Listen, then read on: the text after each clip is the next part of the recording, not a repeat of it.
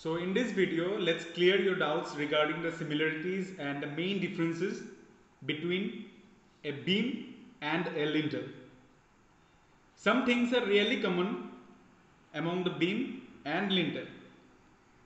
So first of all, I would like to say that both beams and lintels are not same.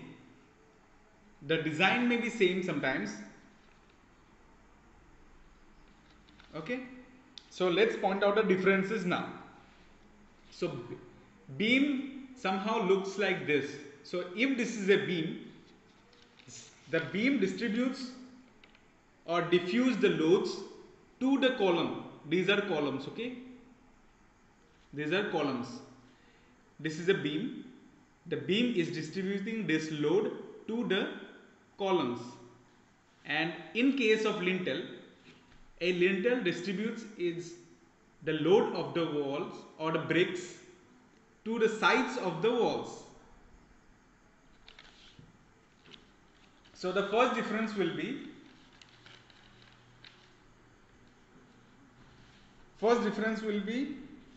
the ends of the beam are built on columns. You got it?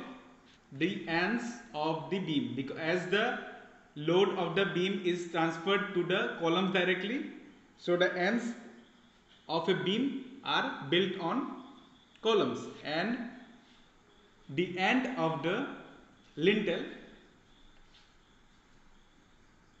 is built on the walls, because the lintel transferred a load of these bricks to the side of the walls. So the first difference will be ends built on column.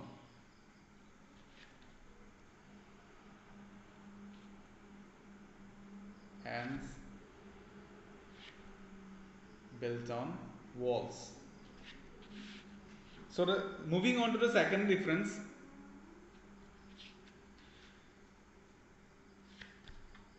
a beam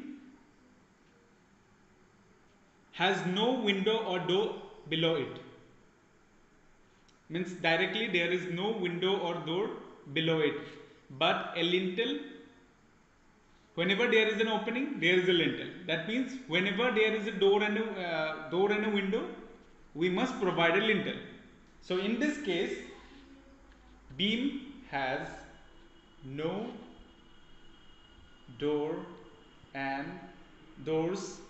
windows below it, and lintel has doors and windows below it.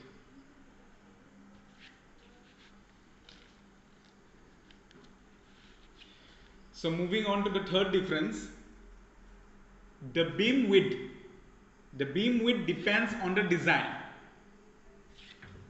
whereas the width of the lintel must be same as that of the wall.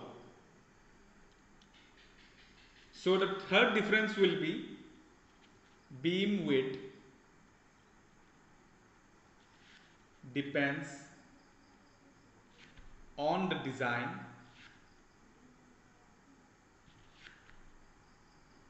and lintel width depends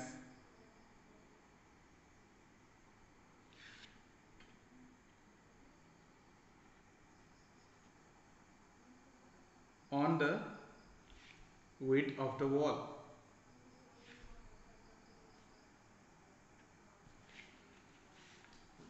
So I'd like to say that these days, whenever a building is constructed, the contractors doesn't listen to the engineers, so the lintels and beams may look like same as to you, because see, in some cases the beam itself works as a lintel just because they don't listen to the engineer.